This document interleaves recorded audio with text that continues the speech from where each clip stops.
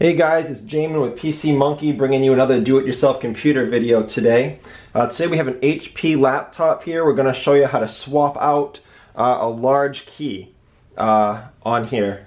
Sometimes with these French inset keyboards, if you lose a key or a key pops off or breaks, you think you can just open this up and replace your keyboard, but this keyboard, they're usually not held on with screws. A lot of them are French inset keyboards. They're just plastic rivets. It's a one-shot deal only. So when you pull that keyboard up to replace it, the new one you put down is never going to be as tight. It's never going to be as secure. It's going to always be loose. So for that reason, a lot of people, when a key breaks, what they choose to do is purchase a used keyboard on eBay or Amazon if they can't find a loose key for sale. And then they take a key off of that keyboard and they put it on their one that they're using.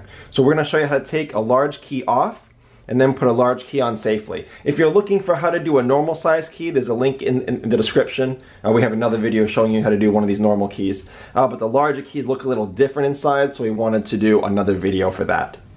Now, what you'll need is a small flathead screwdriver. That's kind of all you need. And I'm going to go after the enter key. I'm going to take off my enter key. I'm going to show you how it looks under there. And that'll be generally how all these large keys look. Backspace, shift, enter, spacebar, cap locks. All the large keys will look like this. So what I'm going to try to do is take my flathead screwdriver, slide it underneath my key cap, which is this top part, but get it on top of the retainer clip underneath. And that's the tricky part, is because you can't see what's going on down there, but you got to get it in between these two components. So I'll zoom into the enter key, and I'll show you what I'm doing as I attempt to take off this enter key safely without breaking it. My camera zooms in pretty slow. Alright, so let's go after the enter key, under my retainer clip, okay, all the way through, take it off. Alright, so I took that off safely. There's two retainer clips. See, on one of these normal keys, there would only be one of these black retainer clips. But on the large keys, there's two. So yours will look very similar to this. Depending on what model computer you have, it'll have small changes, but they'll all be the same. You'll all have a little bouncy rubber thing in the middle. You'll have two retainer clips on either side, and you'll have one or two metal stabilizer bars, as you can see here. There's the one on top, and there's the one on the bottom. Also, in these retainer clips, they'll all be laid out in kind of the same way. You'll have four metal pins near each four corners, just like you see here. That's what's holding these clips down. So in order to take these clips off safely, the metal bars are easy to take off. They just slide it into holes on either side, so you just pull it out. But the retainer clips are hard. This is where you'll break it. So what you want to do is locate the metal clips in the corners that are nearest to the edge. So in our case, these are the top ones right there. See how they're closer to the edge? They're closer to the corners than these are, so we're going to go after those. The way we're going to take these off is they're very tight. There's not a lot of room, not a lot of wiggle room, but I'm going to try to push up on it as much as I can to get as much wiggle room as I can while gently prying off or prying out the plastic from under those metal clips. Be very careful. This is where you'll break it, and if you do break it, it's not going to be very secure. So I'm going to push up, gently pry it off. Oop, got the one. Now I'll go to the other side. Giving me a hard time on camera. Figures.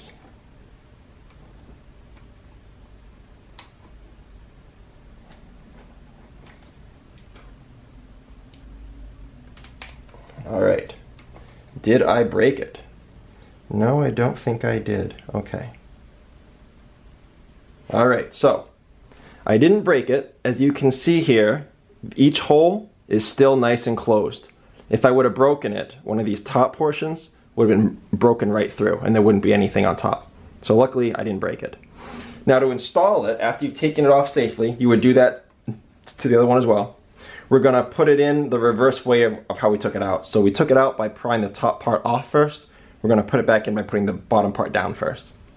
So get that in there, set it down where it needs to be, and make sure that those two bottom metal clips are where they should be. And once you get it all centered and in there well, you should be able to just push down on the top and snap it in.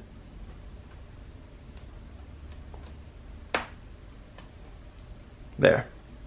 So that's snapped in. That may take you a few tries. I do this a lot. When I first started doing key repair, it was the thing I hated the most about computers. I would rather switch out a motherboard than do a key repair because it's so finicky and I broke them so often.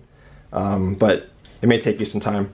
Now the hard part with the big keys is those snap into place just so, exactly into place.